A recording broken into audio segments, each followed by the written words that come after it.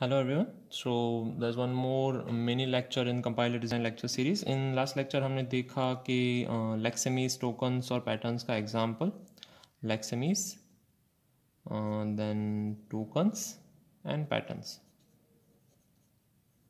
Okay we saw example of this very short example. यहाँ पे भी सेम हमारा एक टॉपिक है, बीच में छोटा सा lexical errors. Okay so when you refer reference book, सो उसमें बीच में से छोटे छोटे टॉपिक आते रहते हैं जो सिलेबस के रिगार्ड में काफ़ी इंपॉर्टेंट होते हैं, क्योंकि उसके ऊपर फर्दर टॉपिक्स बिल्ड किए जाते हैं. ठीक है, तो लेक्सिकल एरर एक सेम टॉपिक है. कंपाइलर के जो स्ट्रक्चर होते हैं उसमें सबसे पहले लेक्सिकल एनालिसिस आता है. हम सबसे पहले लेक्सिकल एनालिसिस से स्टार्ट करते हैं.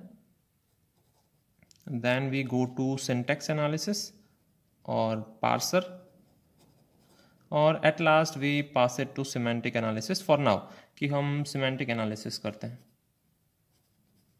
तो कंपाइलर के हर एक जो एनालिसिस फेज होता है उसमें कहीं ना कहीं एरर जनरेट होती है.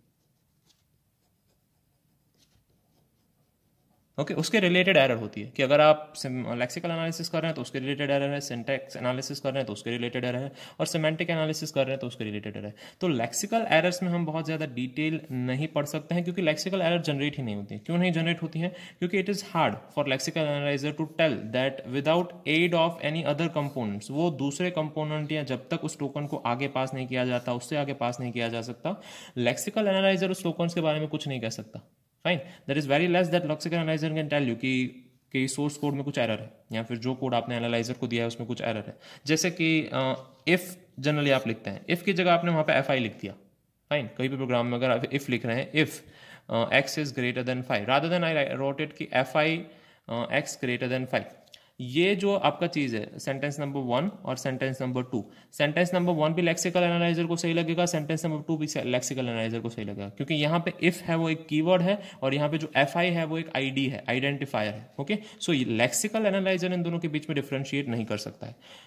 सही बात है कि सेकंड नंबर का स्टेटमेंट गलत है, बट लेक्सिकल एनालाइजर को वो पता नहीं है कि सेकंड नंबर का स्टेटमेंट क्यों गलत है. ये चीज किसको पता चलेगी कि अगर यहाँ पे मैंने आइडेंटिफायर रखा है तो ये सिंटैक्स एनालाइजर को पता चलेगा. सिंटैक्स एनालाइजर को पता चलेगा कि आप कोई भी आइडेंटिफायर के बाद डायरेक्टली ब्रैकेट नहीं कर सकते हैं. ठीक है, ब्रैकेट में x ग्रेटर देन 5 नहीं लिख सकते हैं अगर ये आइडेंटिफायर होता तो इसीलिए वो बोलेगा कि fi is not recognised as any keyword. Okay अगर वो आपका आइडेंटिफायर है तो आइडेंटिफायर के बाद आप ब्रैकेट्स पुट नहीं कर सकते.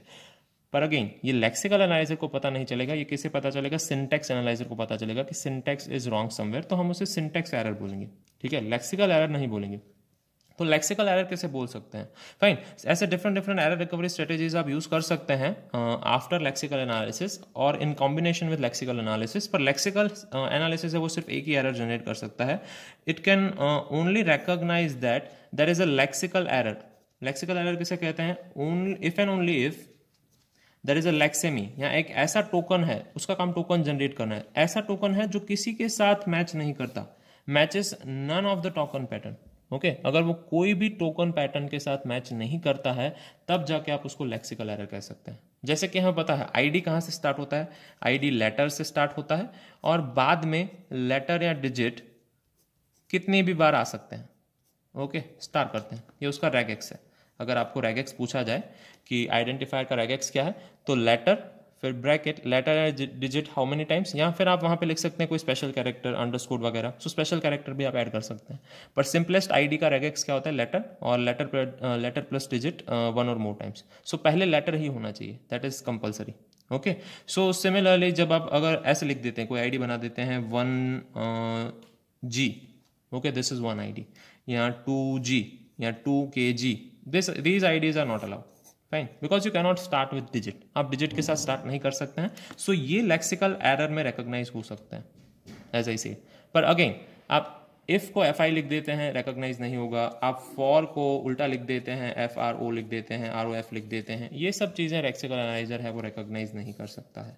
ओके ये सारी चीजें लेक्सिकल एनालाइजर से या लेक्सिकल एरर में कैटेगराइज नहीं कर सकते हैं. सो लेक्सिकल एरर सिर्फ एक ही चीज समझता है, अगर आपका लेक्सेमी है, लेक्सेमी यानी जो इंस्टेंस या जो कैरेक्टर का ग्रुप आपके पास आ रहा है, लेक्सिकल एनालाइजर के पास जा रहा है, वो अगर किसी से भी मैच नहीं कर सकता, match is none of the pattern, none of the token pattern, जो भी टोकन डिस्क्रिप्शन आपने दिया हुआ है, जो भी रेगेक्स आपने डाले हुए, उससे किसी से मैच नहीं कर सकता, तो क्या करेगा? उसको कैटेगराइज कर देगा कि वो लेक्सिकल एरर है.